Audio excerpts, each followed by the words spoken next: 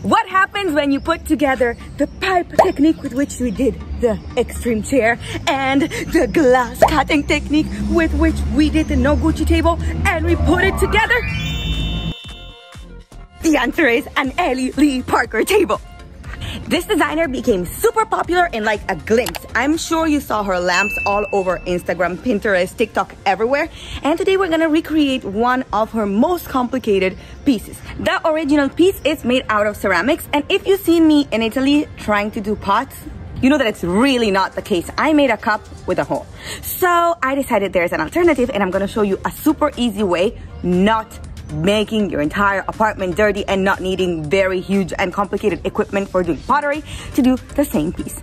We are gonna be using pipes again. This time you need a cross piece to attach all the legs together at once, 4 corners, and I bought one super long leg that I'm gonna cut into smaller chunks so to make the height of the table.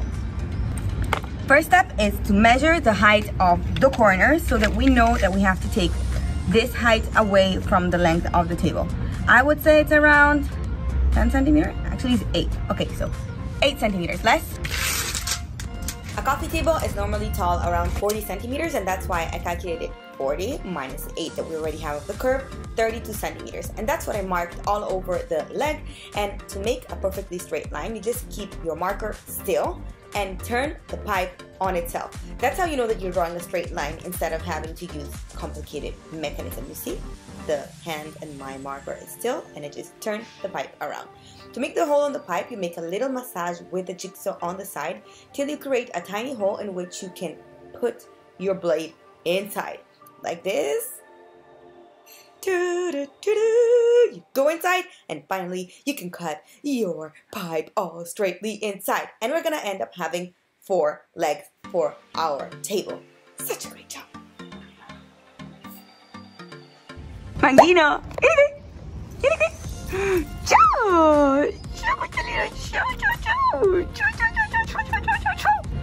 Okay, we have our 4 legs back all together, and you are gonna end up having the borders that are all ugly. Clean them a little bit, and you're ready. And if you're thinking, Nicole, they're not even straight and they're not perfectly identical, well, you're right. That means you are smart. But the point is that it doesn't matter, because we are gonna completely cover them now. So it doesn't really matter if the shape on the top is perfectly straight, and especially we are gonna insert the cutted edge inside this pipe.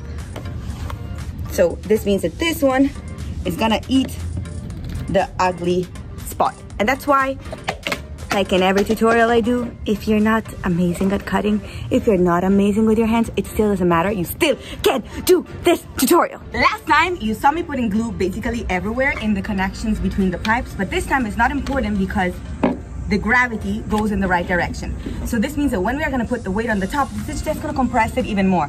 That's why we don't need glue at all. We just need to insert a pipe inside the other one. And we're gonna use the same trick as last time. Just add a little bit of oil on the edge of it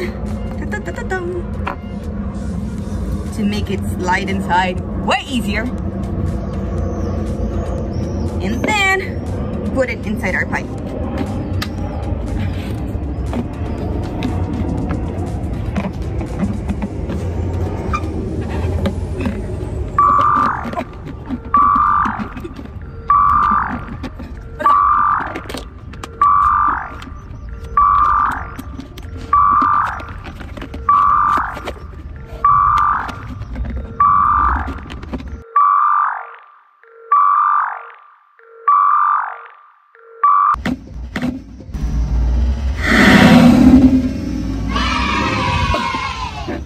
Okay, now imagine if I didn't use the oil. Let's do it with all of them. Yeah, sometimes it happens that they just get stuck and they do not want to connect, and you're gonna have to put all the effort and the strength in the world. But let's say that usually the oil technique just works and you just place it inside and it works. So we're gonna do this 4 times, and once you have all 4 your legs, always clean away the little ugly things you did while cutting.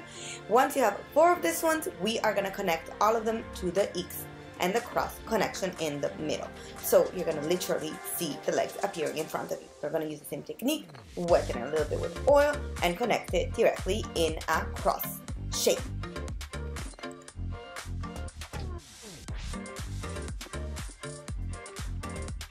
Phase number 2, I'm literally in my pajama and we're ready to do some crafty activity for the night. I positioned this on some plastic. I do not know if it's gonna stain or not, but I just wanna avoid it. And this is what we're gonna cover it in. It's called dust. I suppose it's also in English, but I'm not sure about that. But we're just gonna go open them. I bought a bunch of packages and cover the entire surface of our pipes. Open one package at a time because I'm telling you, this thing dries quickly. To dry it completely takes all overnight, but to dry a segment and so that you cannot connect one to the other one, it dries kind of quick. You're not going to be able to work with it. I tried to make, the first time, just got a bunch of it and squashed it on top of the pipes to make it as flat as I could.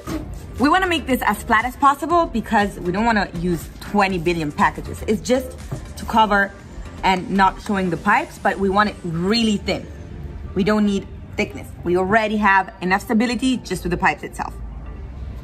Super duper duper important is to go inside every single little edge. So all these curves and places where the two legs intersecate together, they are very hard to reach. So you're gonna go and push inside with your fingers as good as you can.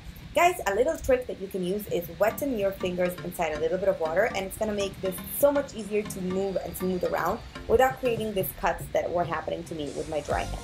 I'm going to figure out later in the tutorial and I'm going to show you how to do it. But yeah, just push it inside with your fingers, be really careful and try to make it as even as possible. We don't want to see the real texture of the pipe under, we want to be seeing an entire flat surface around it. Okay guys, you're gonna see me go around and flatten it even more. At a certain moment, I even had to turn it upside down to the insides because it was very hard to reach with my hands.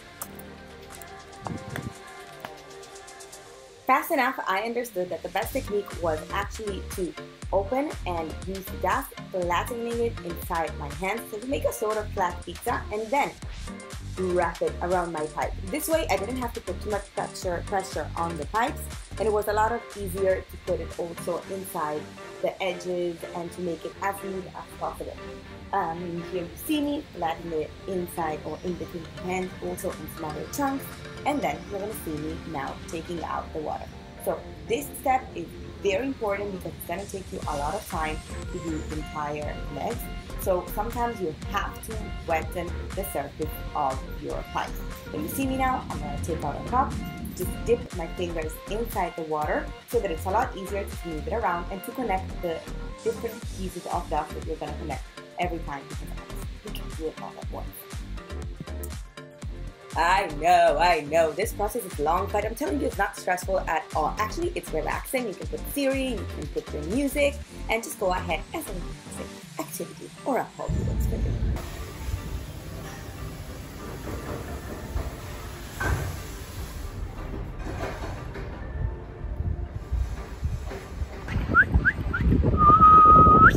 Let's talk about the glass. You have to buy one of these twirly things from, I bought it from Amazon. I'll leave the link down below. And basically what it does is stick this in the middle of your glass and then you start turning this around, creating a perfect circle. As you can see on the bottom, this has,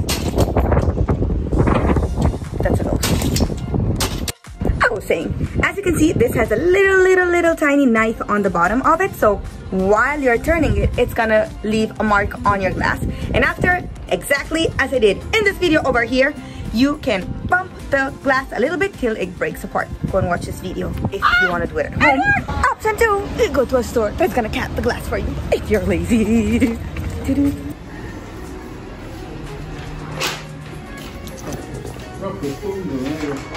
Grazie. Whatever you decide to do, you have to end up with a circular glass frame that now we're gonna put on top of our base, and the table is done.